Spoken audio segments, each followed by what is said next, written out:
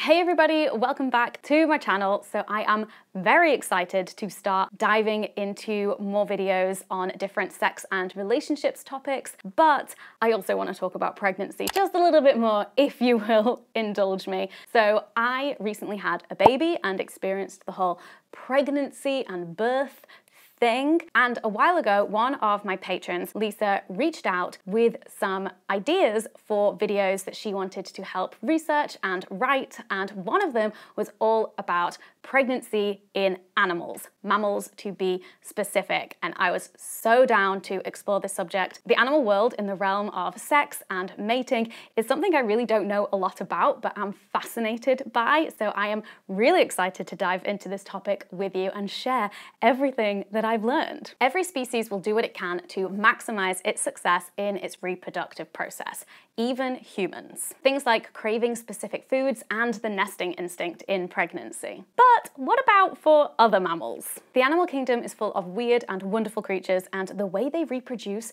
is fascinating, from four-headed penises to natural sperm storage. Just FYI, I'm going to be using the terms male and female to describe these animals' reproductive categories. Obviously, we can't ask them what their genders are and how they identify, so going to be using male and female as that is what is in the science. Thanks so much to Lisa for researching this video. As I mentioned, she is a patron of mine and she is a disabled scientist, and one of her favorite topics is reproduction, and she has found some amazing facts for us.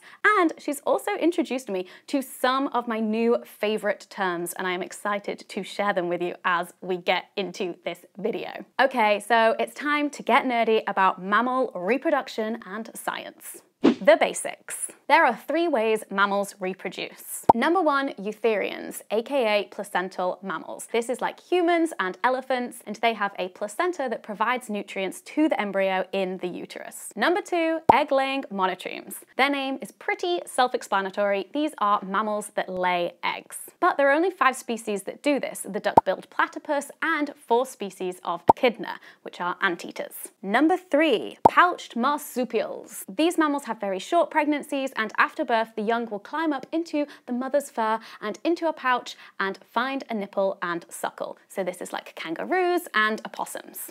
Okay, so let's first talk about Eutherian mammals, starting with the males. As you'll likely know, they have 2 different reproductive organs, the penis and the testes. However, these organs can be external to the body, like in humans, or internal and comes out at appropriate times, like a dog's penis, which is covered by a penile sheath except for when mating. It's a bit of a scientific mystery why external testes have evolved in some mammals. There's a bit of a cost versus benefit evolutionary calculation going on here. Keeping the sperm and testes at a cooler temperature outweighed the risk of damage as they were external, and so voila, the scrotum is born. Now the female Eutherians. Again, there are 2 main sections. You've got the vagina, cervix and uterus, and the ovaries and fallopian tubes. And these are always internal. When it comes to periods, only humans, great apes and bats have them. All other female Eutherians will reabsorb the egg in their estrus cycle. Not all mammals have a menstrual cycle the way that humans do, and the overarching term for the whole cycle thing in mammals is the estrus cycle. This is something I recently learned.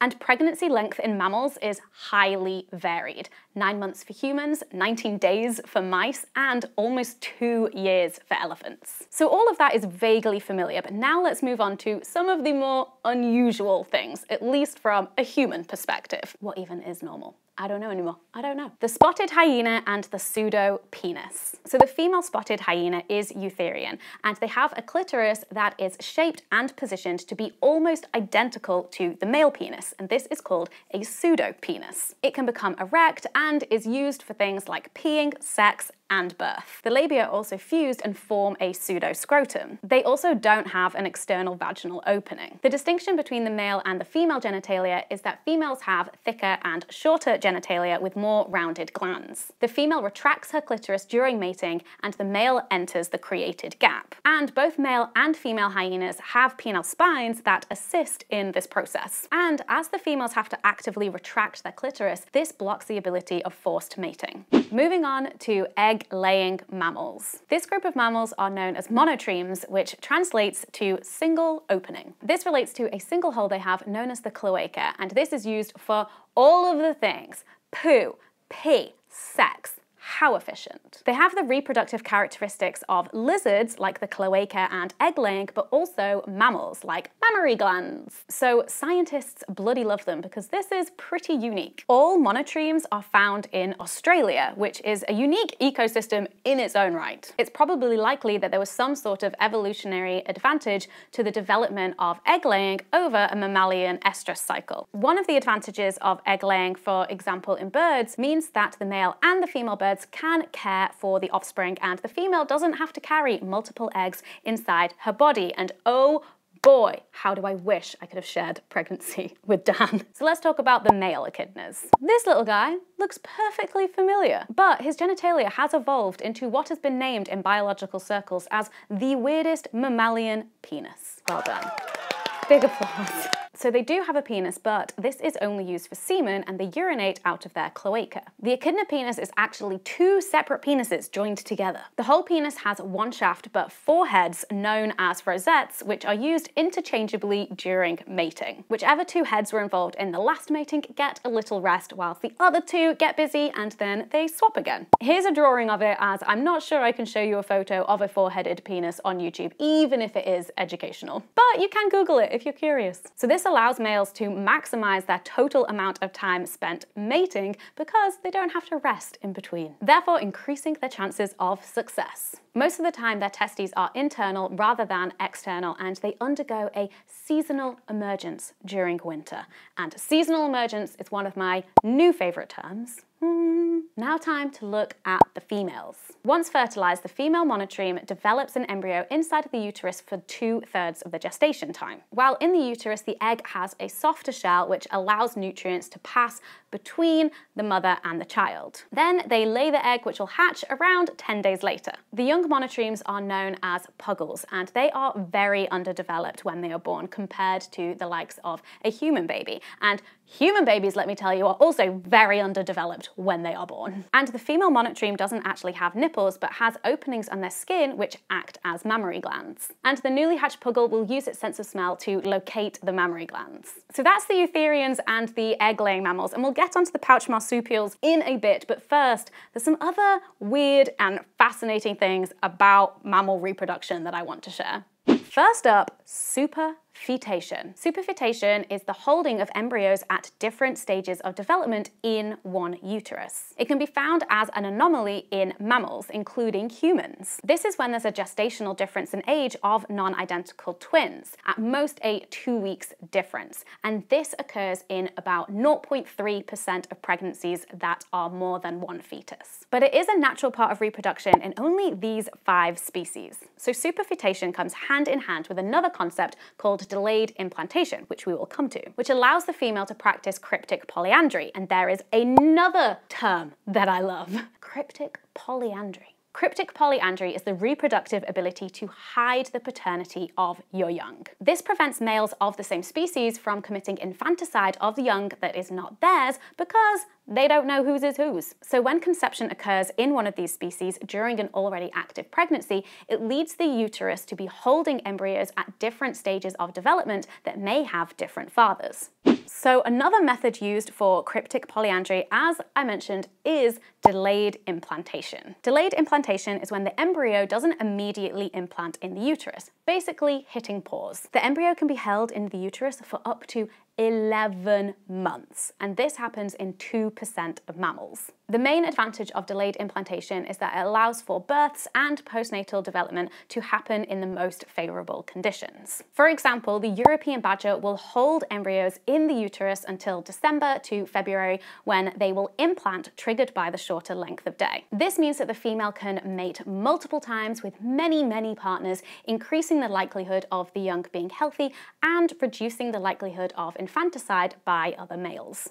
So, from delayed implantation to delayed fertilization, aka sperm storage. Many female animals practice the process of sperm storage, which is the holding of unfertilized sperm somewhere in the reproductive system. For example, us humans can store sperm that has been released inside for up to 5 days. However, some sharks up to 2 years. The female bat, however, is the leader in the mammalian world for sperm storage. They can store unfertilized sperm inside their uterus for up to 6 months.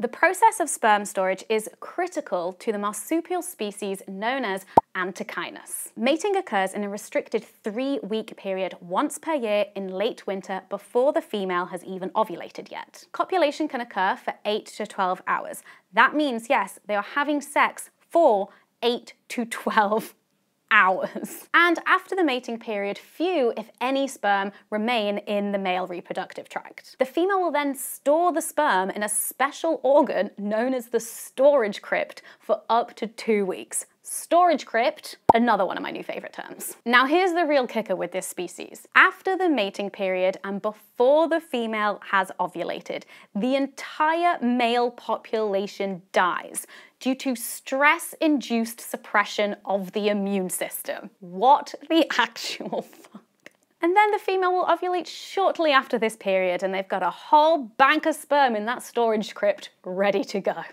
So let's take a look at what is going on with some other marsupials. Marsupials have a short gestation time relative to other mammals, around 8 to 24 days. After they are born, they instinctively crawl up their mother's fur and find a teat, where they will remain for the rest of the gestational period, which varies from species to species. Because of this form of gestation, a marsupial can become pregnant many times in succession, resulting in multiple joeys that are all on a teat, but at different stages of development, which is where asynchronous concurrent lactation comes in. This is the ability of a female marsupial to provide milk to multiple joeys all at different stages of development. The milk is provided in 3 separate stages: early, mid, and late lactation. The Tamar wallaby is the most studied marsupial in this area. They have 4 nipples or teats, and each one can provide milk at the appropriate developmental level for each joey. Think of it as each joey is allocated a nipple where they stay until they are ready to leave the pouch. And all of the different nutrients that they need from that milk will change over time for that one joey on that one teat. Okay, moving on to possibly one of my favorite biological features, and that is cryptic female choice. Honestly, the terms for this area, love it, excellent terms. So cryptic female choice is the female's ability to choose the father of their offspring, and it comes in a few forms. The ability of some species to choose who they mate, such as the spotted hyenas, and dating in humans. What fun. Another way is masking their estrus cycle, essentially hiding the fact that they are fertile. Sperm ejection. Some females can discard sperm by ejecting it. Outside of mammals, the female cricket can mate multiple times and then discard the sperm of the unpreferred males and retain the sperm of the preferred mate. Destroying stored sperm by various means.